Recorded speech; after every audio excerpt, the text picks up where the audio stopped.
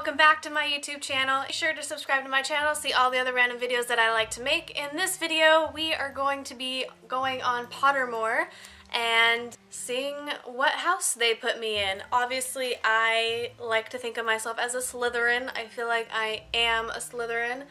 So, let's see what they think and where they think I belong. Alright, moon or stars? Moon.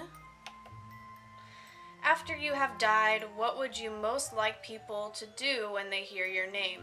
Miss you and smile? Ask for more stories about your adventures?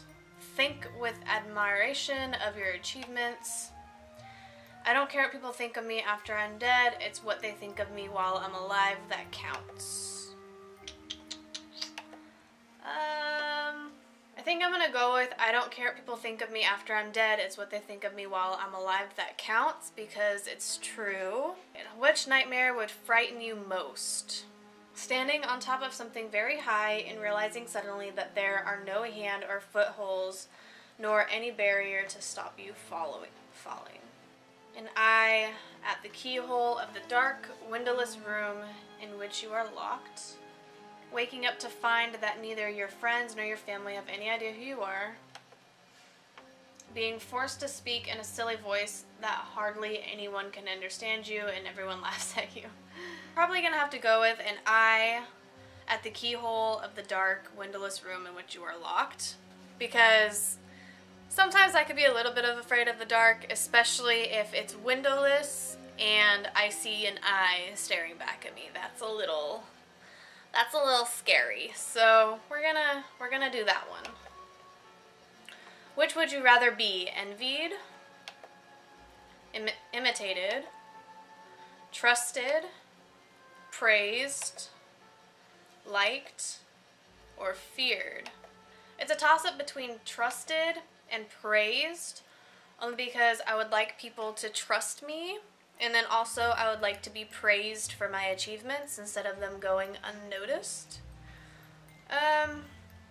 So I guess I'll go with praised.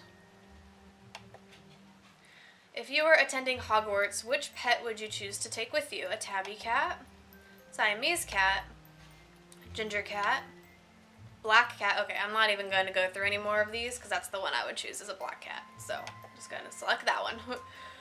If you could have any power, which would you choose? The power to read minds, the power of invisibility, the power of superhuman strength, the power to speak to animals, the power to change the past, no, the power to change your appearance at will.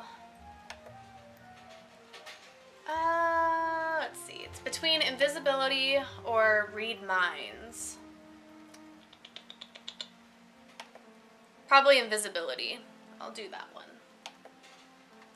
What kind of instrument most pleases your ear? The violin, the trumpet, the piano. I'm choosing that one. I don't even care what the next one is because pianos are my favorite. Heads or tails? I always like tails.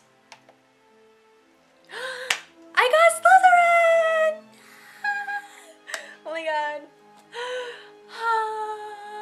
I knew it. I knew it all along that I would be a Slytherin. Yes! I'm so happy, you guys. Oh my god. I'm so happy. I'm so happy. I always knew in my heart that I was a Slytherin. Why do I feel like crying? This is weird. I'm just so happy because I knew that I was always a Slytherin. I'm so excited.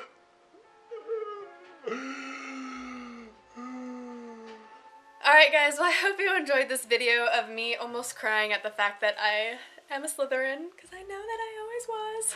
Comment down below and let me know what house you are in, or what house you believe in your heart that you are in. Are you Gryffindor, Slytherin, Ravenclaw, or Hufflepuff? Let me know, I'd love to know. And be sure to like this video if you did, and don't forget to hit subscribe to my YouTube channel, see all the other random videos that I like to make, and remember to stay sweet.